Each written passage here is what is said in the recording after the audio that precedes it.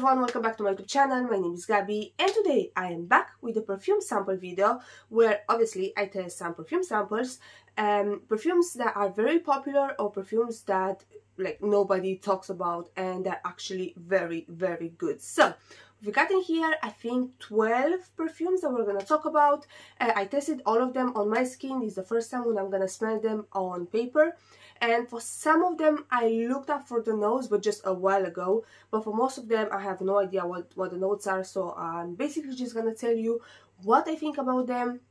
It's not necessarily a first impression because yes, I tested them on my skin and I can't really tell you about the projection. I can tell you about the projection but not about the lasting power more exactly, because they're just samples. Like how many times can you wear a sample, do you know what I mean? So yeah, that's that. If you like this video, don't forget, give it a big thumbs up, subscribe to my channel, and let's see what samples I got in here and what perfumes I'm planning to buy, because yes, I'm planning to buy more. So let's jump in. The first one that I got in here, and this one is actually a decant. I think it's like 7 ml, 8 ml, something like that. This one is Simone Andreoli Sunplosion, I think. I've heard about this perfume from Arlene Delicious Delight. She said this is the perfect type of scent, like summer type of scent, and I have to say I really like it. Okay, it's very tropical, exotic, creamy scent. I really like it, but it's not I will not pay the full price for this, I have to be honest. It's very nice. I think if you live in places where you have hot weather all the time or more than 1 week, like is the case here in Manchester, you can buy this one. But for me, there's no point. Like I have so many fruity fragrances. It's a fruity one, very exotic, creamy, fruity. It's a nice one. I really like it, but I'm happy just to have a decant. I'm not gonna buy a full bottle of this one. So Simone Andreoli Sunplosion. The next one that we have in here, it's again from Simone Andreoli, and this is good. Like this, yes, I'm gonna buy a full bottle. Do I need this? Not sure, but I really like it. This one is Malibu. This, I'm pretty sure, yeah, this one definitely has coconut, and I think it has rum or something like that. It smells like, it doesn't smell like a pina colada, it smells like a coconut drink. Yeah, some type of rum in it. Oh, it's so good. It's like coconut, but it's a sweet coconut with a different take of a coconut. It's not your scent and lotion type of coconut. It's not your green coconut. It's so good. It's honestly so good. I'm pretty sure it has rum in it. It smells very exotic in the same time. Why do I need to like this? I don't need another coconut. I have so many coconut perfumes, and yes, I'm gonna make a video with the best coconut scents because I have like so many, but this might be the best one. This might be the best one. I got these travel sizes from Unico. I've worked with them in the past. I bought them, like I just bought them, okay? It's like subscription service. I'm gonna leave the link in the description box. This is not sponsored, they didn't send to me anything. I worked with them in the past, but this I just subscribe to them because they have a good variety of perfumes, more exactly niche perfumes, and yeah, it was basically the only place where I could find Simone Andreoli. So this is good. This one's a yes. I don't know exactly the notes, but this one, it's a yes. It's a good scent. Malibu from Simone Andreoli. Next one we have from MICALEFF. You know that I love MICALEFF. We have Eden Force. Is it Eden Force? Yes, Eden Force. I wasn't sure about the name. I really like the bottle of this. And who got me interested in this perfume is TIZIANA from The Scented. She said that this one smells very similar to Gris Dior, and I really like Gris Dior and I really want Gris Dior, but I also really like MICALEFF, so I wanted to see which one I prefer. This, I would say, again, I have no idea what the notes are. This, I would say, is more balsamic and slightly more masculine maybe. In the opening it has a balsamic masculine cologne type of vibe in the opening, but in the dry down it's very similar to Gris Dior. I have to agree with her, it's very similar to Gris Dior. I do like this. Do I need a full bottle of this? I'm not really sure. It has something almost salty and maybe some bergamot. I have no idea. But it kind of smells like a waterfall, something like that. Like you have the perfume, you have Gris Dior, and then you have a waterfall, and then maybe you have some bergamot, and then it's something balsamic as well. Different type of scent, like different scent. Yes, it's similar to Gris Dior, but like it's a different scent. I can't tell you, oh, it's your typical gourmand or citrus perfume or white floral perfume. No, it's different. I do like it. I do like it. I think you should try this one. But I do really like it. Not sure if I like this one more than Gris Dior, but they're both good. This one, it's more like with a twist, you know, it's different. I like it. So, MICALEFF Eden Falls. Next one that we have here is a very popular one, and I'm not the biggest fan, I have to be super honest. This one is Annie from NISHANE. This I've tested 100 ways, 100 silent ways. I tested that one, I really like that one, and I knew that I'm not gonna be like crazy about this because people are saying that this one has something green in the opening. Why this keeps getting stuck into my nose? Okay, let's do it like that. I like it, see, I like it. It's a good vanilla, but it has something green. Like, I would like to have maybe a 20 ml of this. It's not like I dislike it, okay? Even though it has something green, I'm not the biggest fan of green things or minty. It's almost like green minty. It's a nice one, but it's not for me. Like, this is a type of scent that you need to try first, okay? Because it's not just a vanilla, okay? It's not just a vanilla scent. It's a vanilla with a green minty touch in the opening that it's still present in the dry down. It's nice. It's just nice.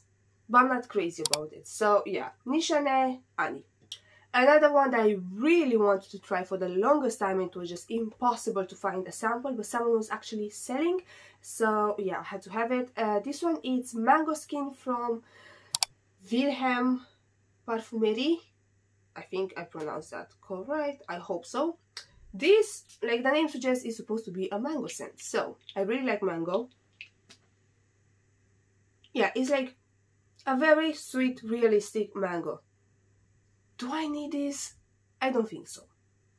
Is it a very good one? Yes. If you're like crazy about mango scents, yeah, it's sweet, but it's not very, like, it's not overly sweet, okay?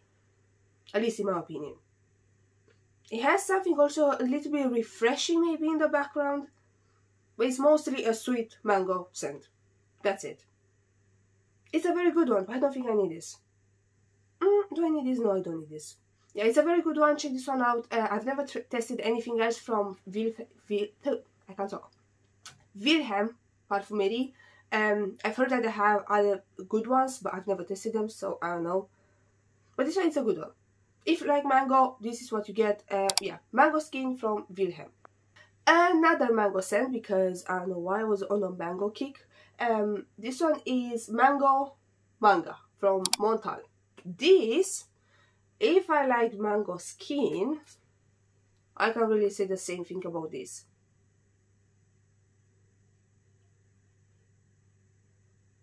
It's weird.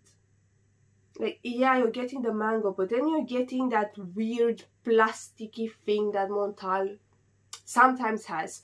For me, MONTALE doesn't have that plasticky note all the time. I'm more annoyed about Mancera. That's his brand, by the way. Mancera is, I don't know, for me, it's not working on my skin. It has something very scratchy. With MONTALE, most of them, I really like them, and I'm not getting that plasticky, scratchy thing, but in these, it smells like burnt plastic and some mango. No, no. no. If you want a mango one, I know this one is more expensive, way more expensive, but I do prefer this one like much more. So mango skin, it's obviously like, it's way better than Manga, at least in my opinion. Okay, I don't like this one. So Manga from Montale, no. Another scent for the summer that I wanted to try for the longest time because people are raving about this and it's very expensive. It's Tabit from TIZIANA TERENZI. I like TIZIANA TERENZI, but I've noticed that they have this Kirke, Andromeda, Cassiopeia like type of DNA, like fruity exotic fruits, like passion fruit, that type, in like a lot of perfumes, and I don't want the same perfume over and over again. This, it has a similar vibe to Kirke. I would say it's way better. I think it has a sand note. I know it sounds weird. I know that has a sand note, not because I'm like smelling it now, but I looked for the notes. But you can actually smell the sand. It's weird. It doesn't smell aquatic. It doesn't smell like you're at the beach. It smells like you're wearing a fruity perfume, very creamy, very expensive, and you're covered in sand. It's a good one. Like, I really like it. I really like the bottle. If I can find it for a good price, I might buy it. But I have right now, I have Kirke, I have Mula. They're not the same, but they're in the same family. And I have Strinina from Quinto Canto, that's like sister company of TIZIANA TERENZI, and that one is just slightly more citrusy comparing to the other two. This one is more creamy, it's very warm, it's very good, but it has a similar DNA. It has a similar DNA, and I just cannot justify spending my money on another fruity summer type of scent. It's a very good one though. This one, it's a maybe. If I can find, again, if you can find this for a very good price, let me know on my Instagram, please. Because it's good. It's good, but I can't justify spending that much money. So, Tabit from TIZIANA TERENZI. The next one that we have in here, it's actually when I bought my ex Nihilo, what's the name? Explicit. I went to Selfridges and I was testing for 1 hour probably other perfumes, and this one just stole my heart, and they gave me like this massive sample. I'm so like glad and thankful to the people in Selfridges. Thank you. Yeah, this one, it's an expensive one, it's a very good one, and I want this, but I can't justify spending that much money. I'm talking about, it's not written anywhere, they basically made a sample for me. This one is from BODICEA, I think is a brand, and this is Bodacious or something like that. This, I told them I like gourmands, okay, and they gave me this. This smells, this is very similar to Sulmona from Coquillette, but this one has, it has almond, definitely, and it has cherry. It has lots of cherry. It smells like the most sweet, gourmand, delicious, edible cherry almond cake, I would say. It smells absolutely divine. Like, this is, I love this so much. It's not too sweet. It might be too sweet, not for me. It's not too sweet. It's not artificial. It's so good. I tried other scents from Bodycia. I think this is how you pronounce the name. And I liked quite a few, but these, like these, there's only one problem. This one in particular comes just in a 100 ml, and I don't need that. And it's £265. But it's so good. If anyone is selling, I know, partial bottle, contact me. You have my Instagram, you have my email if you're selling a partial bottle of this, because I want this so much. Go to Selfridges, go to Sephora, go wherever they have Bodyceia and test Bodacious. Ask them just like to spray on your skin Bodacious, because this is so good. You need in your life to try this, okay? If you like cherry and almond, you need to try this. So yeah, Bodacious from Bodacia. I can't remember the name. I don't have the name here. Anyway, that one, it's amazing. Amazing. Another one that I got when I bought my Explicit from NIHILO. This one is Musk Therapy from INITIO. This one I believe is the newest one that they have, and it's nice. It's just nice. It's a clean musk. A bit fruity, slightly. It's a nice one. It's nothing wow. Like, if I would smell this, I will not think that this one is niche. I will not think that this one is that expensive. Yes, this smell, you can smell the quality, you can smell it's a very quality, like, it's very well blended, okay? It's very well blended. It doesn't smell like something cheap. It smells expensive, but it's just meh, at least for me. It's a nice one, but I'm not impressed. So, Musk Therapy, meh, that's it.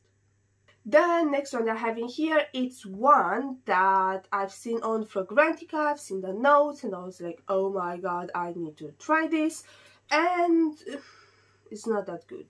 This one was supposed to have like banana and coconut, and like the notes, I'm gonna put the notes for this one because the notes just looked amazing.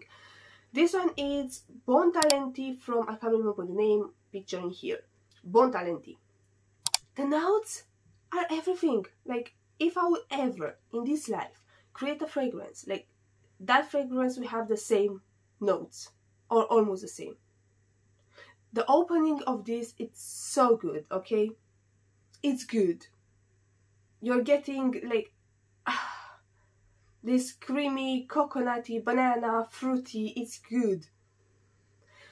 But what I didn't like about this is that on my skin, at least, it didn't project, and after, I don't know, like 5 minutes, it was just like a sweet thing, like something sweet.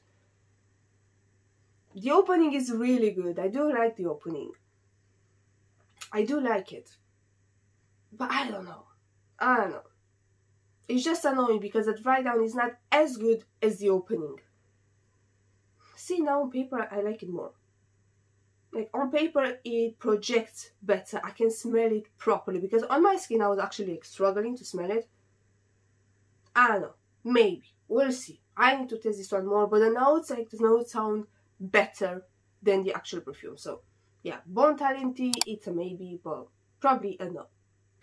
And the last two perfumes that we have in here, they are both from NIHILO, and I actually got the samples when I went to Pika to Selfridges, and she got her NIHILO, and I actually have a sample of her perfume. I think it's called Oud something. Again, I don't have the name in here, and this is very her style, but I still really like it. Like, it's not something that, if you give to me this, yes please, thank you. She explained on her channel, because she posted a video, she explained on her channel so well how this one smells. It's a oud fragrance, yes, but it's not a dark oud, it's not a scratchy oud. It smells like an exotic oud. It's weird. It's so good. Like, we've tried all of their perfumes, and not even one, like not even a single one was a no. All of them were just so good. It doesn't matter if they're like, I don't know, citrusy or fruity or dark. I don't know how they're making them, but they're all so good. So I highly, highly recommend you checking them out, because they have something for everyone. They have dark ones, they have fruity ones, they have floral ones, they have citrusy ones. They have so many good perfumes. I really like this company. This is good. Like, this is good. This is not for me, but this is good. It's not that type of food that I don't like. Usually, I'm not the biggest fan of food, but this is good. So if you like oud and you want a different type of scent, you're tired of vanilla oud rose combo, you're tired of that, check this one out. Check this one out because this one is good. And the last one that we have in here, it's again from Ex Nihilo, and this one was my second favorite after Explicit. This one is Amber Sky.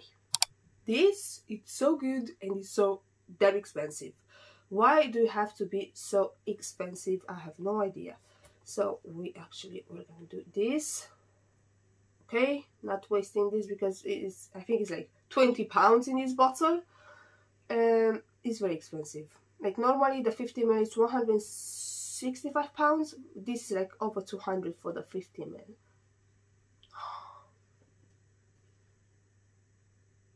I'm not the biggest fan of amber either. I like amber, but not in all of the perfumes.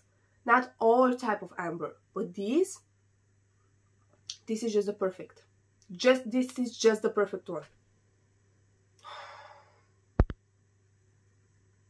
I can't spend that much money. I cannot. But if you can, okay, check this one out. If you like amber fragrances and if you can spend like 200 and something for a 50 ml bottle, this is so good. This is so good. It's like sexy and dark and oh, it's so good.